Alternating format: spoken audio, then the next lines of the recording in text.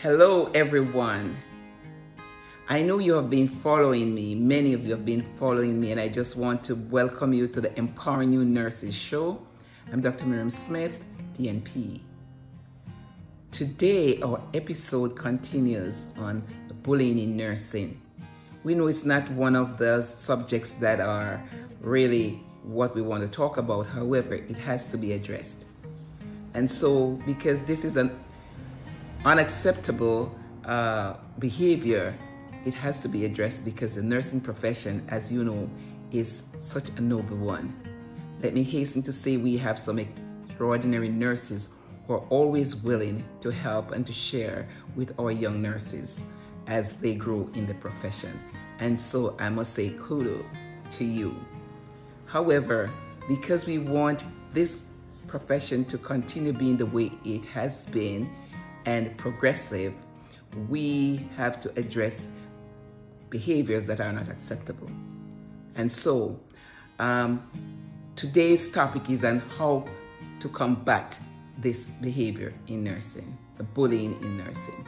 And first of all, I must say that we need to educate the staff. We need to educate individuals that this is disruptive and it's not acceptable. And we can go further in detail. They need to develop code of conducts that everyone is aware with on orientation, also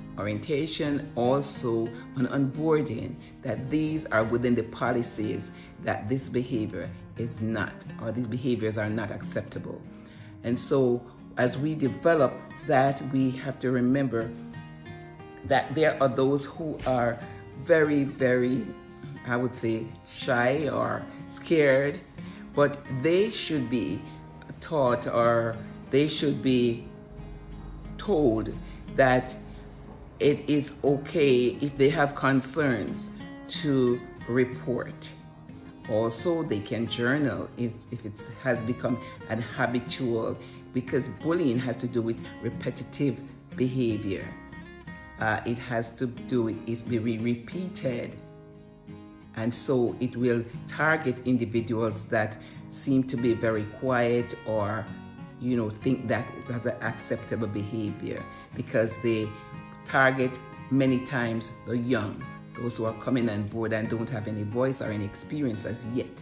So it's important for the person who's being victimized, as it were, to be confident that whenever they raise a concern, it's confidential and they will not be ridiculed after they have spoken. So these are some of the pointers that are critically important. Everyone needs to know that they're valued. Each person needs to know that he or she is valued and contributing to the profession, and courtesy and respect should be given to all. Everyone deserves that. Mankind needs to be told and be reminded that each person needs to be respected and valued. And these are valuable concerns, these are valuable attributes that will make an organization thrive. So important for this profession. So important that each one knows that each one is important. It's significant to know that sometimes there, according to American study by Vassey et al., that who reported in 2009 that med-surg nurses are usually targeted 23%, and we have critical care 18% and 12% emergency room nurses. Operating room nurses like 9%, and OB obstetric nurses like 7%.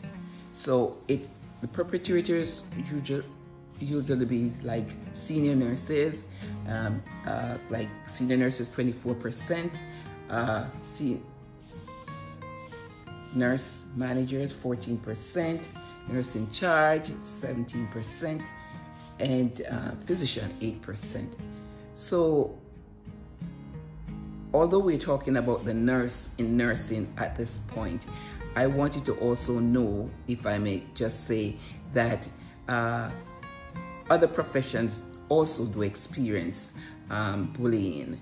School children do experience bullying, and these behaviors should be identified. So an awareness